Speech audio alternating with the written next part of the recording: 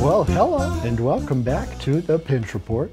My name is Douglas Pinch, not Doug Pinch, so, don't be a jerk.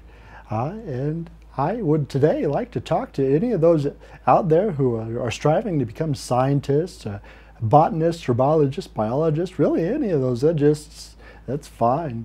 Well, as a young boy, I loved the science. It was really quite a lot of fun. And in so much, my parents bought me a chemistry set.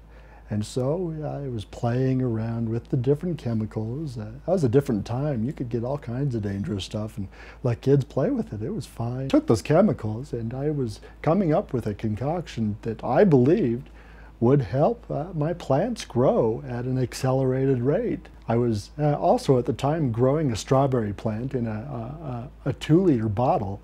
It was acting as a greenhouse. And I took my mixture, poured it on the strawberry plant, and over the next 2 days, it was really quite incredible. It grew like you wouldn't believe. It actually outgrew the 2-liter bottle.